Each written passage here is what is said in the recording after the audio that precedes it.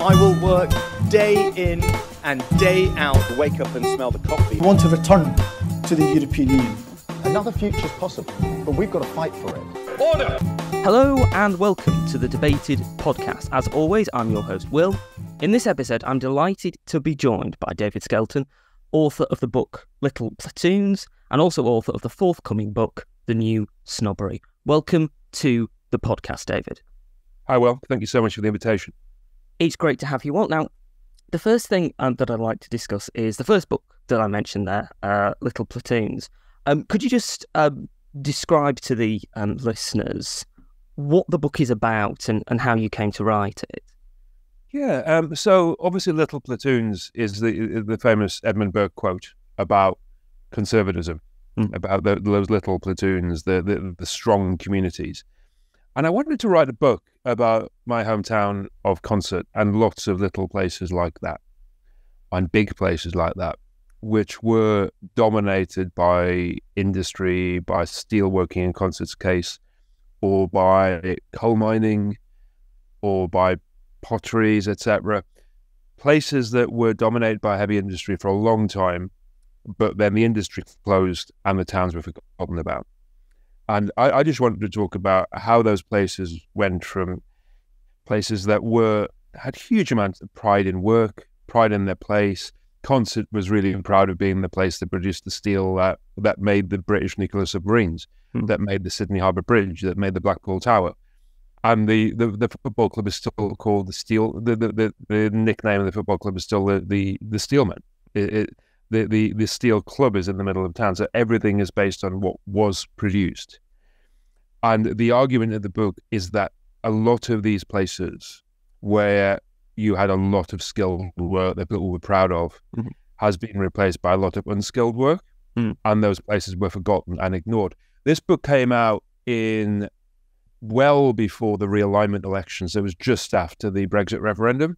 And I argued that Brexit was a cry that these places had enough of being ignored. And the argument was that if a political party really focused on their concerns, then they could realign the political map, which is actually what happened in 2019. And obviously a lot has happened since then.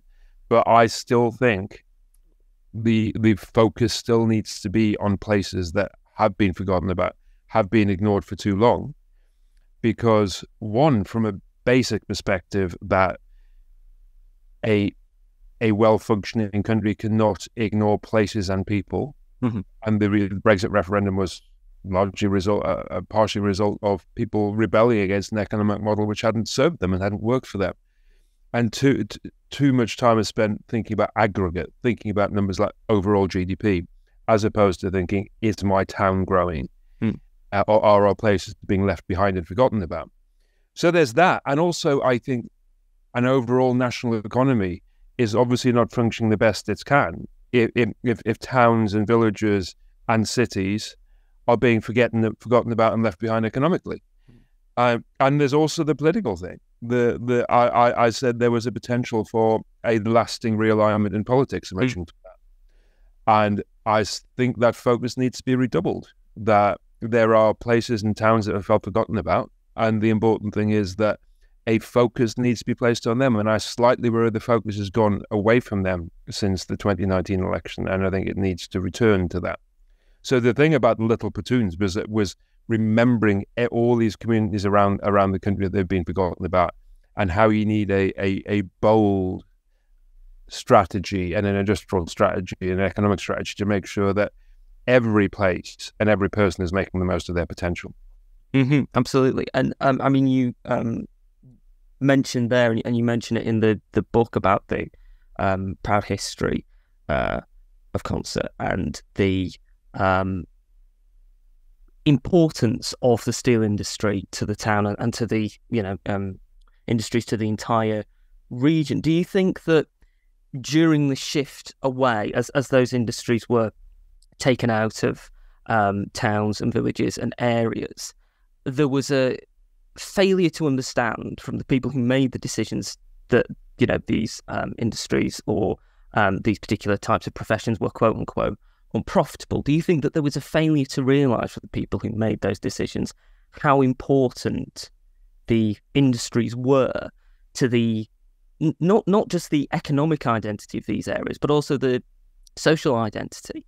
That there were entire towns and communities that had basically been founded and grown around these industries, and there was a failure to understand the scale of the social impact that would happen when they died off or were removed. Yeah, absolutely. I think the social cohesion point that these industries, you had a lot of towns which were called mono-industrial towns. They were focused on one industry. And when they closed, people ignored the social impact that would have. And I talked about this from a traditional conservative angle, that there are things which are more important than pure liberal economics for most traditional conservatives. The importance of community, the importance of family, the importance of a feeling of solidarity. And when you had a wave of mass unemployment in certain towns and certain cities, then that obviously impacted things like community, obviously impacted things like social cohesion. And I will still argue to this day that industries, rather than being done away with, could have been modernized. If you look at what happened in Germany and South Korea with a proper, intelligent industrial strategy, industries could have been made to compete in the modern age as opposed to being closed completely. But that needed a kind of intelligent industrial strategy. And I fear what happened in the 60s and 70s in particular gave industrial strategy a bad name. Whereas if you look at what's happened in Taiwan and South Korea particularly, and in the Asian tigers, a proper market-facing industrial strategy has worked. And in terms of social cohesion, Norman Tebbit, who is certainly not what you call some bleeding heart lefty, he said that the scale of the pit closures, for example, went too far. We didn't think about enough work for people. We didn't think about the social problems that were coming in its wake. So I think that's really important. The social issues, the importance of social cohesion, and the importance of pride of place. There are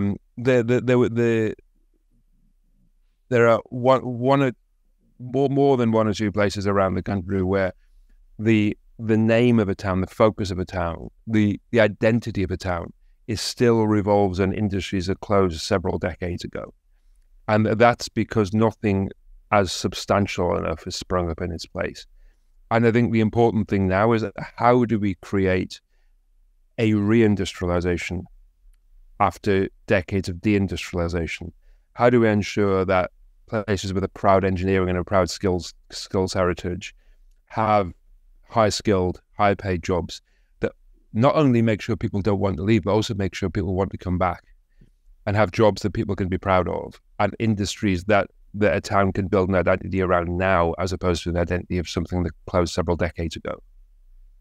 Yeah, absolutely. In terms of the vote, obviously this book was written just after the 2016 vote, the 2016 referendum. How much do you think the reasoning behind why people voted to leave was to do with a feeling of unhappiness with the European Union, and how much do you feel it was unhappiness with what they felt that the European Union represented, which was, sort of a seemingly powerful, remote arbiter of their lives that had not, helped them, that seemed to be more of a burden through various EU regulations? How much do you think it was specifically against the EU as an institution? How much just what it represented in terms of like a broader idea, intertwined with feelings of remoteness of Westminster as well? Yeah,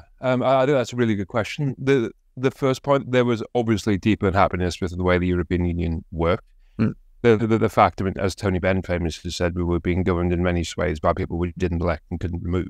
So that democratic point, the remoteness point, the bureaucratic point, but also I think the fact the European Union seemed to represent a system that wasn't working for people. And this was part of an economic model that's been going back for decades that wasn't seen as delivering economic gains or economic benefits. And I think there was an argument for Brexit which that Brexit would give us the levers to pursue a proper industrial policy, which I fear we haven't done because too many people have kind of thought about the kind of ultra-liberal approach to Brexit as opposed to the more intelligent use of the state and being freed, for example, from state aid rules. But I think that there was part of the economic model people were voting against, part of the remoteness, and just it was the first opportunity that many people had to really, really, really make a point at the ballot box, because so many people had their votes taken for granted for so long in places like Concert, which was Labour Party pretty much going back to the Labour Party's formation.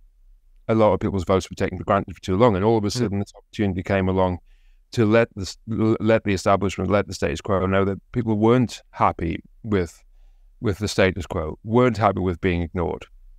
So it was almost a kind of primal scream of anguish to say, stop ignoring us, stop paying attention to the real economic needs and the real social needs we have. And that happened in the few days after the referendum. You kind of had busloads of journalists going to places like Concert and Barnsley and doing lots of kind of interviews on the street. And then all of a sudden they forgot about it again. But you quickly had people paying attention to what was called left behind voters. And so to an extent that worked in terms of drawing attention to those people in those places. And I think also the realignment flowed from that as well. So yeah, I don't think there was one reason that people to vote for Brexit, but being given a reason to protest against the fact the status quo wasn't working for them. And when George Osborne launched the Remain campaign in Goldman Sachs and talked about not blowing GDP growth, and I remember speaking to plenty of members of my family who basically said, "Well, it's not growing around here. We haven't seen any of this prosperity." And the fact that prosperity and growth wasn't being shared, and we didn't have an economic system that was creating the kind of high-skilled industrial jobs that people could be proud of, that paid well, that really gave a sense of pride and identity to towns. So I think that was a really important part of the debate as well.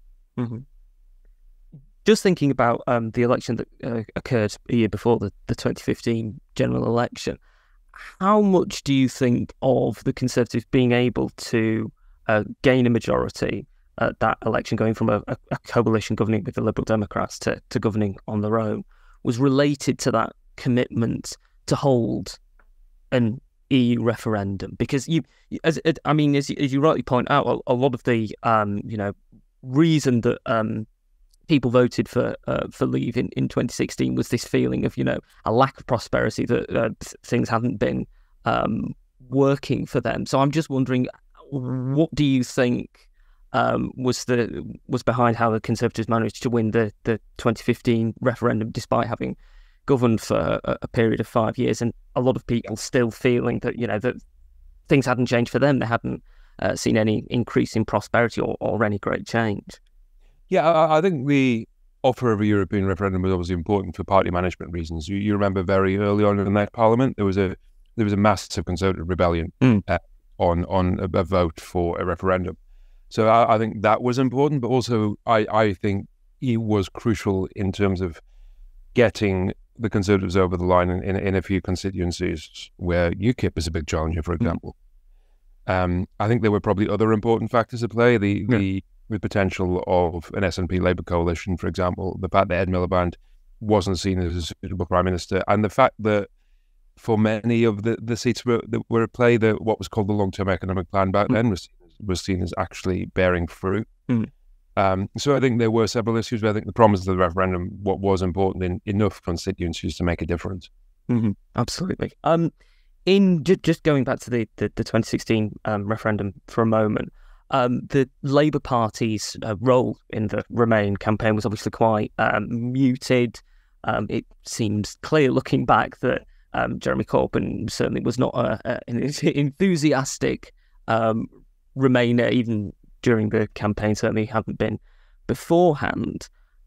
How much of the Labour Party do you think in 2016 and going forwards was split in terms of the recognition of what the referendum meant?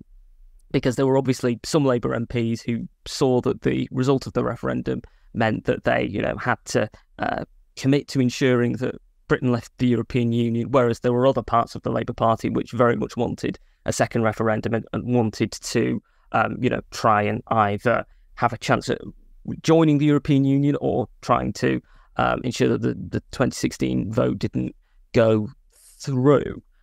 How much of a split do you think that was, and how deeply do you think it's felt now? Yeah, it's a really interesting point. And I think a lot of it is about the changing nature of the Labour Party and the changing nature of Labour's membership. It became increasingly not a working class party, not represent in terms of its membership base, not representing the kind of voters who voted for Brexit in the left behind places in the post-industrial former Labour heartland, and more was a kind of representative of, particularly into the Corbyn years, of a kind of middle class, identity politics obsessed movement. The Corbyn thing is interesting because obviously, Corbyn had rebelled against every European treaty. He was very much with the campaign group Benites on Europe. And I think he made clear he was, at best, reluctant to be enthusiastic about Europe during the referendum. But I think the gulf between the membership and the MPs and traditional Labour voters was made pretty clear during the referendum and abundantly clear afterwards. In the gap between the 2017 and the 2019 election, when people in the Northeast and people in Yorkshire made very clear that they'd made their decision, they'd made their will clear, and they wanted their decision to be implemented. And what they heard back from their representatives in the Labour Party after the second referendum won the argument internally was that, no, you got it wrong the first time. Why didn't you have another go? So that kind of bleeds into the kind of new snobbery argument that you had an increasingly middle-class Labour Party that didn't really respect the traditional working-class vote, and basically said, no, you're wrong. Go and try again. It was astonishing the level of anger from people in my family, people in concert, people across the Northeast I spoke to, who were like, why can't they hear us? Why are they making us try and vote again?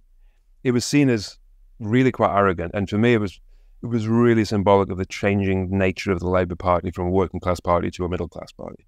And you mentioned new snobbery there, and I think that would be a good point to transition on to discussing the forthcoming book.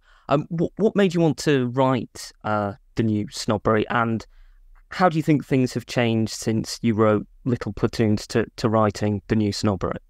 Yeah, it was partially the reaction to both the referendum result and the 2019 election result, that traditionally, after you've had democratic events, people have said, we disagree, but your view is entirely legitimate. We will go on and kind of fight the next election.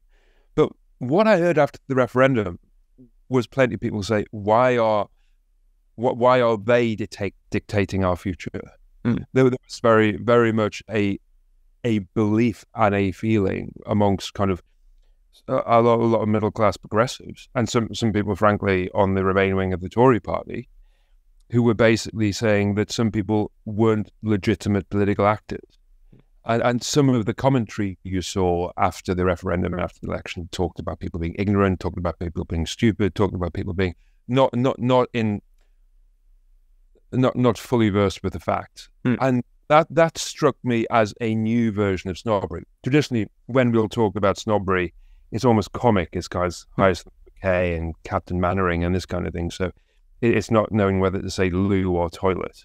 It's not having kind of basic manners and this kind of thing. But the new snobbery I thought was more damaging because it hit the legitimacy of people to be actors in a democracy. When you have basically had people saying your view is less legitimate than mine because you're ignorant about Europe, because you're racist, because you're stupid, and all these things going through, And a lot of these people on the progressive left wouldn't like to think of themselves as snobs, but snobbery is what it was being displayed. They were basically saying that people's views weren't legitimate because they were less educated, etc. And then you looked into other elements of life. You looked at the fact that cultural life is dominated by people from relatively well-off backgrounds, whereas in the kind of 60s and 70s, it was very much a working class pursuit. And you look at the hollowing out of the economy. You look at the fact that, as I say, political parties are much more middle class, much more distant from working class Britain. And you can see this kind of pervasive snobbery that even drips into comedy programs like the News Quiz, like taking the mick out of working class people. And I thought it was important to write a book about it because they were basically people like my family and my friends in places like Concert weren't legitimate political actors, and they were punching down at them. And I thought that needed to be recorded and written about. Absolutely. Do you think that the motivation behind this kind of new snobbery is in part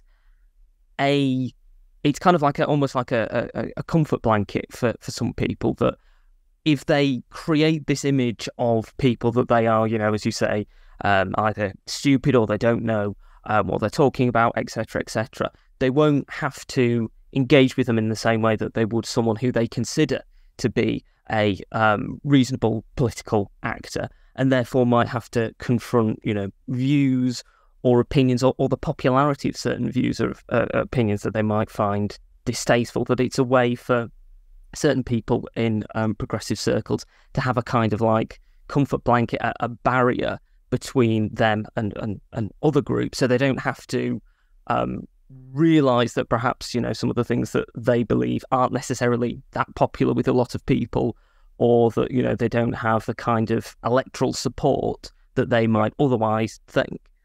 It's an excuse not to engage in the argument. It's basically it's the old kind of philosopher king concept that because you have so much more information, that why should you change things because a bunch of people who don't have the information want to change things? Obviously, that's nonsense. I mean, I would argue that the elite, for want of a better phrase, have been wrong about so many issues in the past 30 years.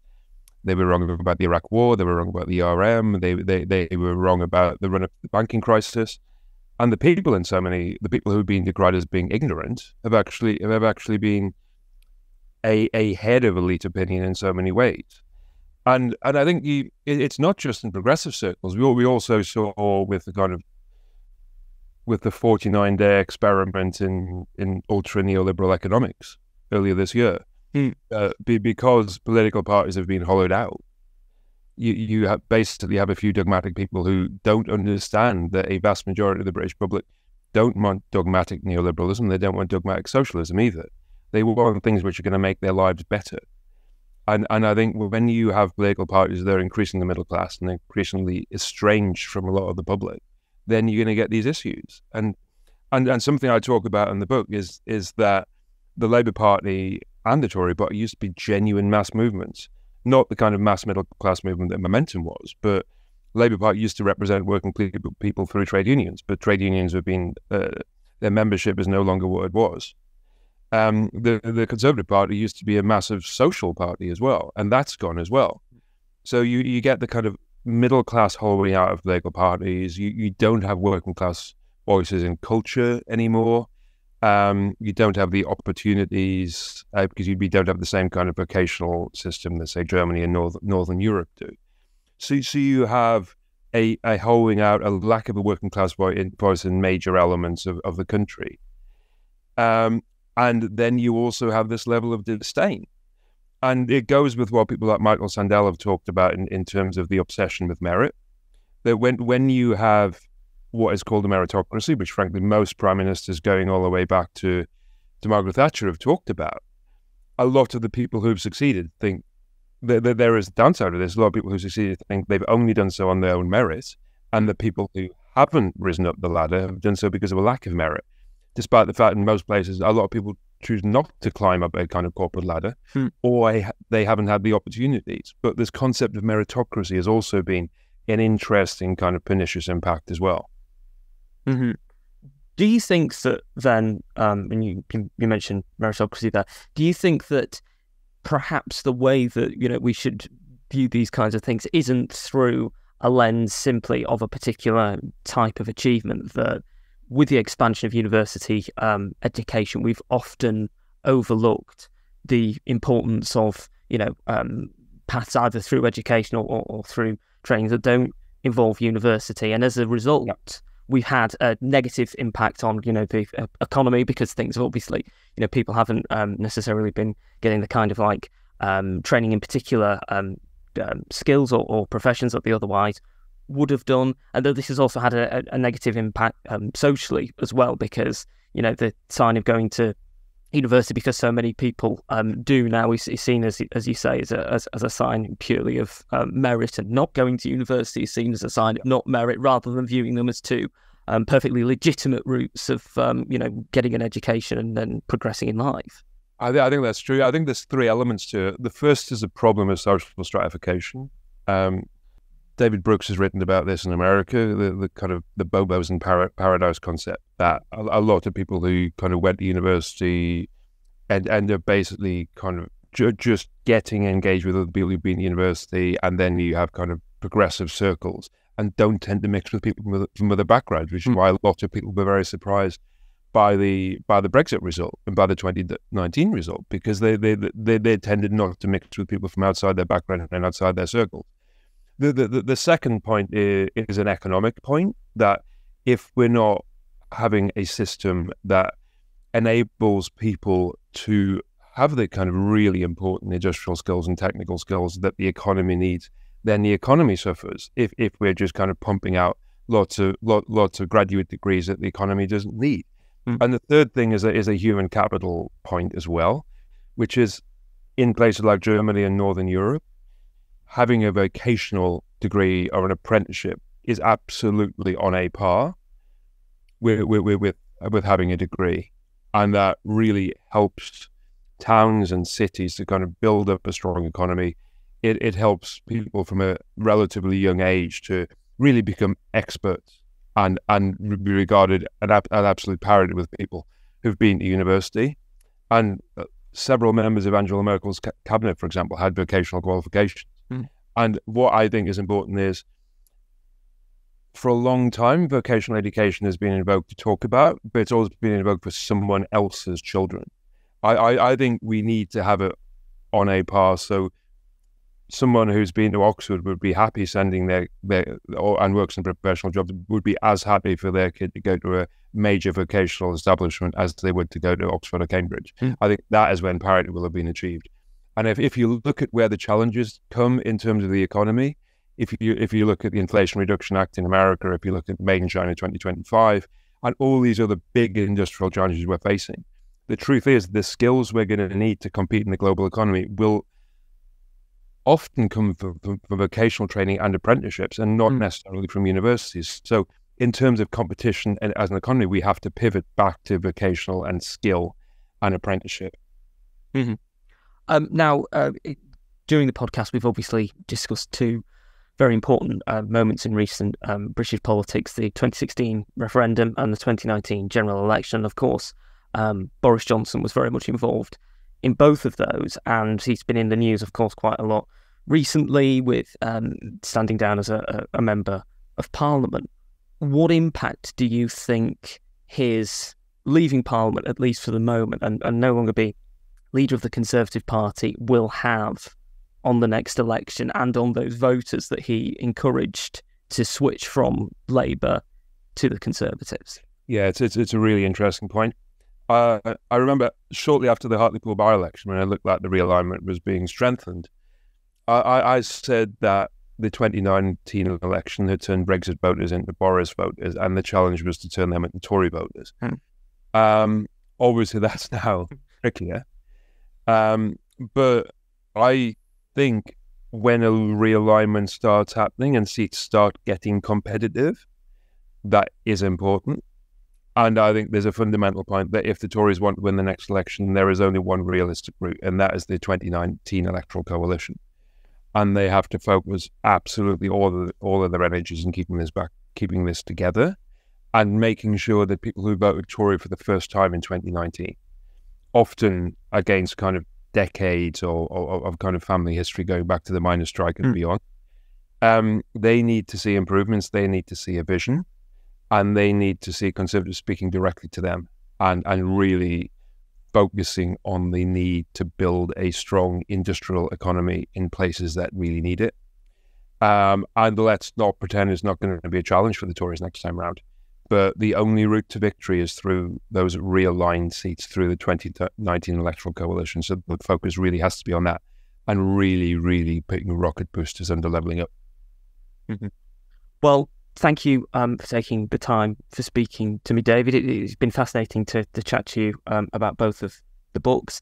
If people would like to purchase either Little Platoons or the new Snobbery, where should they go to purchase them? And if people want to find out more about you, where should they go to find out more about you? Yeah, they can obviously go to all good booksellers, but if they drop me a line on a direct message on Twitter, I'm very happy to send a signed copy. My Twitter handle is @DJ Skelton. So please do get in touch that way. I'd love to hear any feedback, any thoughts. It's been a real pleasure doing this, and I think the issues that have been addressed about the importance of people having good, high-skilled jobs and places that people could be proud of living in is the most important thing for us today. But both in terms of having vibrant towns and also in terms of having a vibrant competitive economy for the next few years as well. Mm-hmm. Absolutely.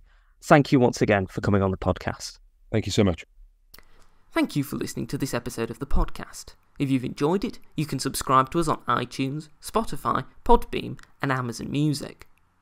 You can also follow us on Twitter, @DebatedPodcast, like us on Facebook, Debated Podcast, and if you'd like to get in touch with us, whether about appearing on an episode of the podcast or commenting on an episode that you've listened to, you can do so at thedebatedpodcast@gmail.com.